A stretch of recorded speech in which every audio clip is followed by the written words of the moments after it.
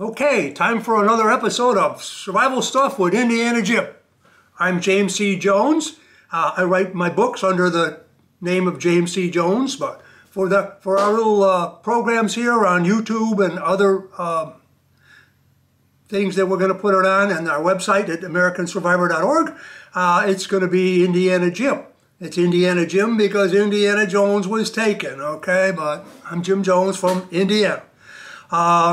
So anyhow, I'm the founder of Live Free USA. I'm the author of Advanced Survival, Total Survival, 150 Survival Secrets, the Ultimate Survival Book of Survival Gear, and coming up in 2022, the Prepper's First Aid Handbook, or Prepper's First Aid Manual, which is going to come out in early 2022.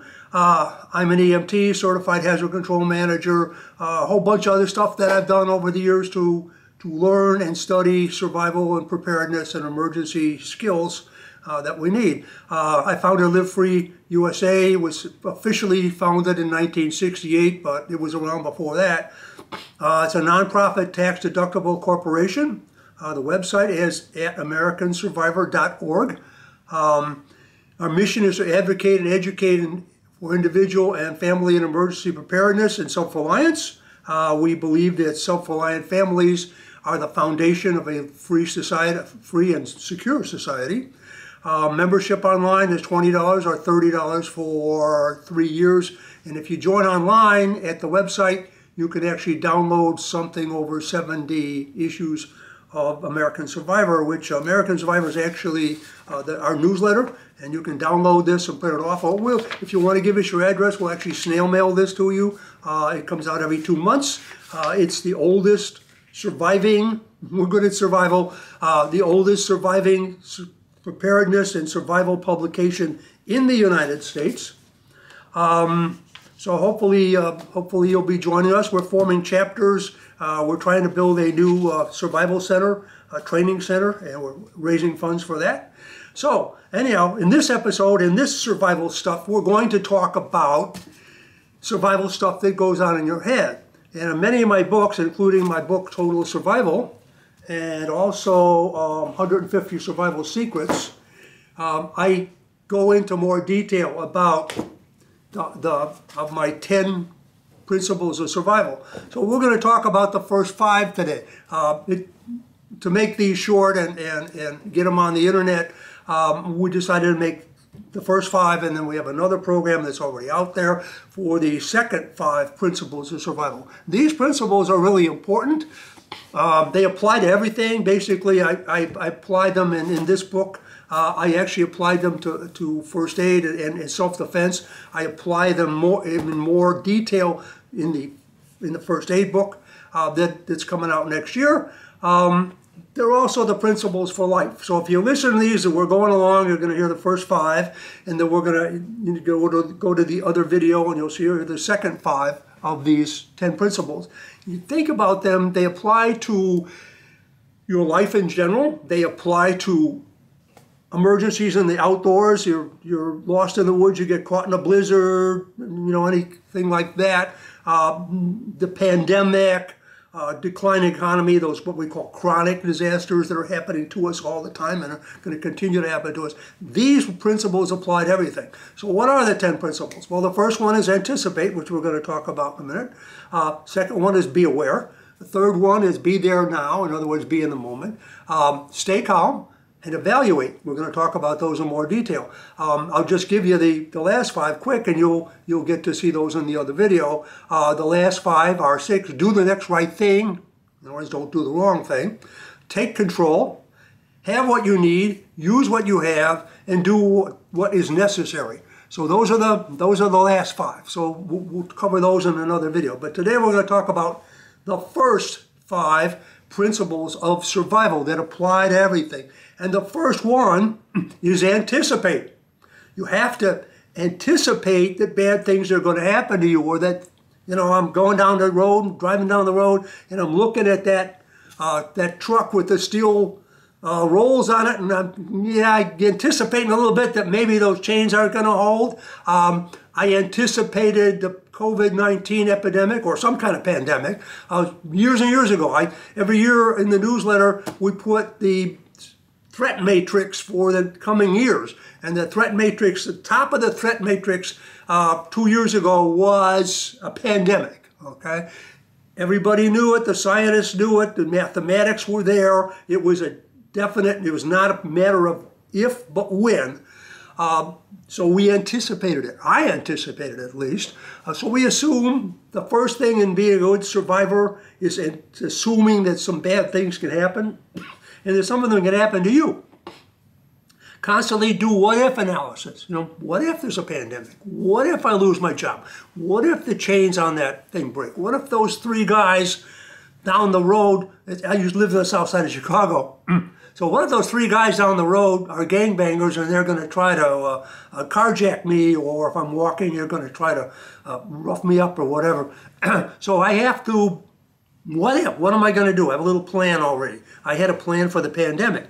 I didn't have to be defiant. I didn't have to be compliant. Defiance and compliance have nothing to do with self-reliance, okay? A lot of people are acting out of one of those other two things. I had a plan.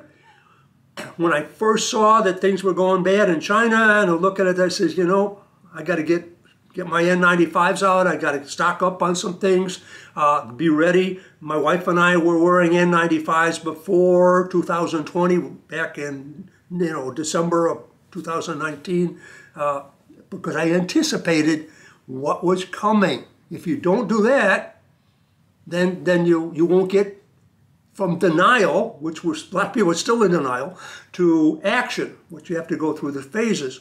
So you constantly do what-if analysis. I was a safety manager for a big company. We used to sit down at a table and do what-if analysis all day long. You know, what if that valve sticks? What if the guy who knows how to shut that down isn't here today?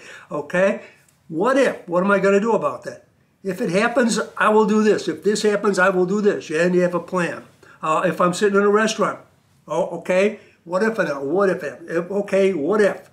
If I'm sitting in the restaurant and that guy comes in and he's got a big long coat on and it's a warm day, what if he's got a gun under that coat or a shotgun and he's going to hold this place up? What am I going to do? I have that in my plan. Probably won't happen, but I can go, boom, I can just execute the plan. I don't have to think, oh my God, go into denial, freeze up. Okay. Those who move quickly from denial to action are the ones that survive. Analyze trends and signs. Again, we see the trends in the economy, we see the political trends, the violence, the political disorder, all the kinds of things. Those trends should tell us something. The economic trends, the breakdown of the economy. He who hesitates is often dead, okay? Consider having a mental alert system. For instance, you know, if I'm sitting here right now, I'm in condition white, I'm home, I'm safe, fairly safe anyhow.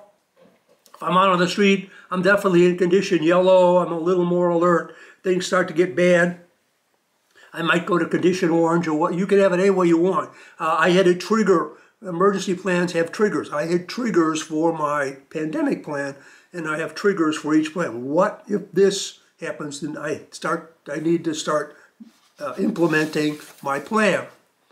The second rule of survival, or principle of survival, is be aware. You need to be aware, okay? The military calls this situation awareness, or OODA, observe, orient, decide, and act. Develop habits of analyzing events around you, sort of overlaps with awareness.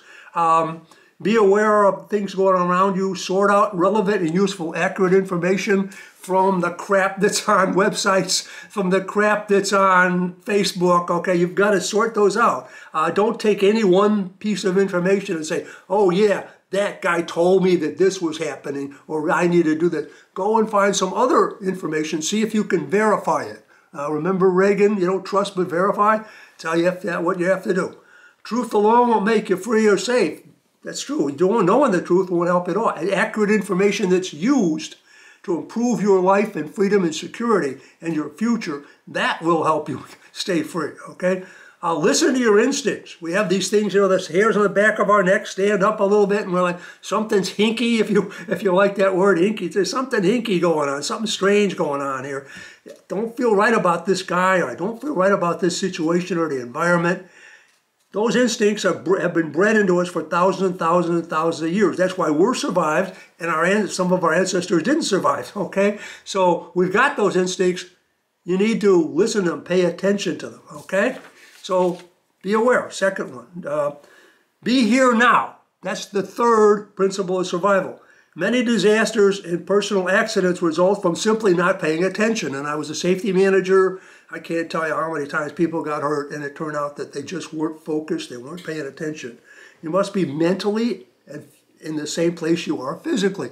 You can't be with the smartphone in front of your nose or laptop or whatever. You can't be somewhere else. Unless you're like here, I'm in my house, okay, I can be somewhere else. I can watch a movie or, read a book or whatever. I'm somewhere else, kind of, but I'm here.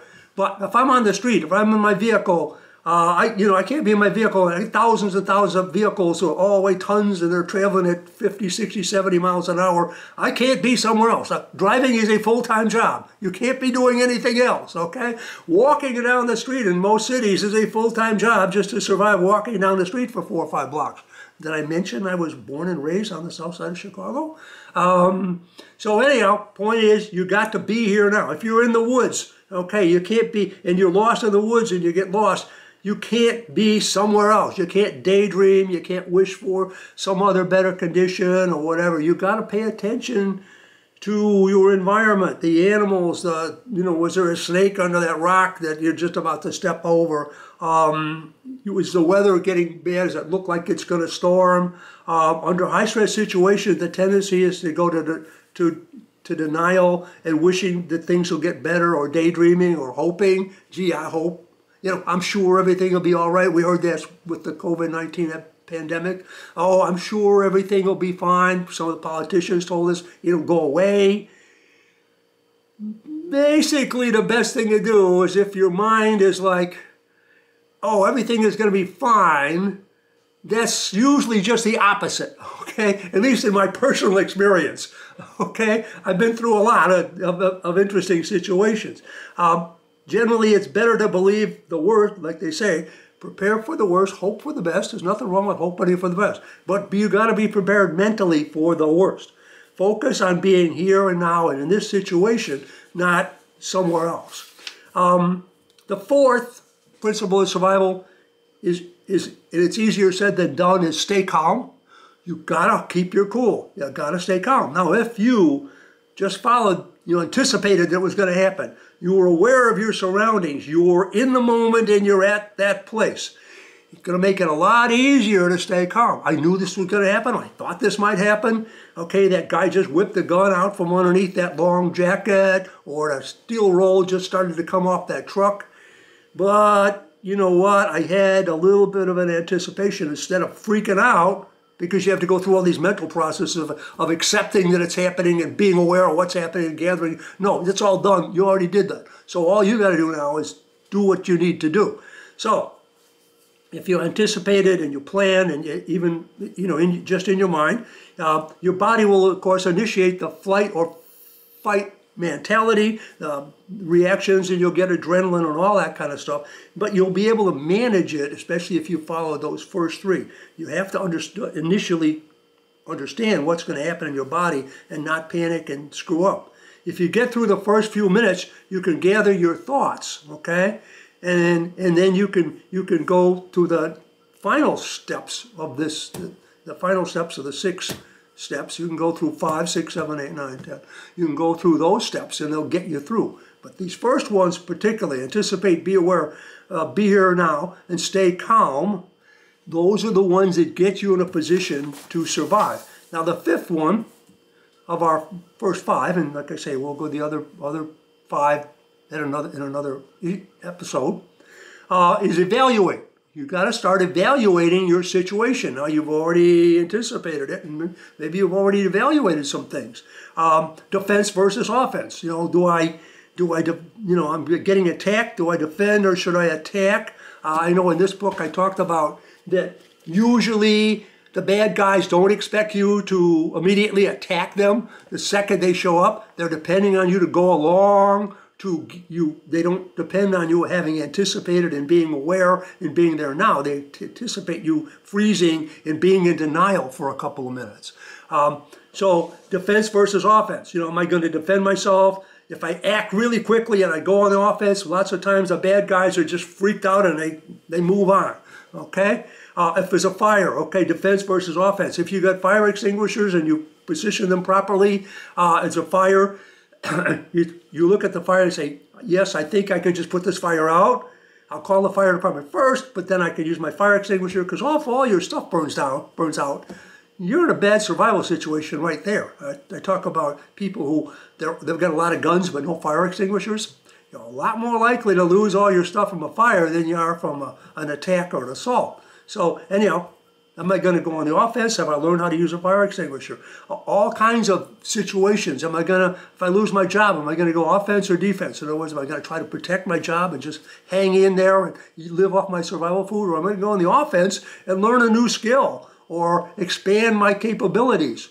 Okay, that's offense. Okay, you can't panic at every side. Now, there was a lot of what we call near-miss incidents with the epidemic. There was the swine flu, bird flu, SARS, all that kind of stuff going on. Those are what we call near-miss incidents. Should have warned you that something eventually was going to happen. When I was in safety, we'd always jump on near misses. Like, I almost got my hand caught in the machine. Okay, well, I'm glad that didn't happen. No. We're going to make sure your hand never gets caught in that machine. Same thing with you. Well, I almost had a fire in my house. You know, almost something happened. Well, why did this happen? I got to eliminate the possibility that that'll ever turn into a serious situation. I almost got assaulted on the street. I almost had a car accident because I drank a couple too many drinks. Whatever it is, or almost lost my job and I don't have any other skills. That's up to you to make sure that that near-miss incident turns into an opportunity to prevent or even get better at survival. So, but you can't wait too long either. So you can't ignore, signs that bad things are coming.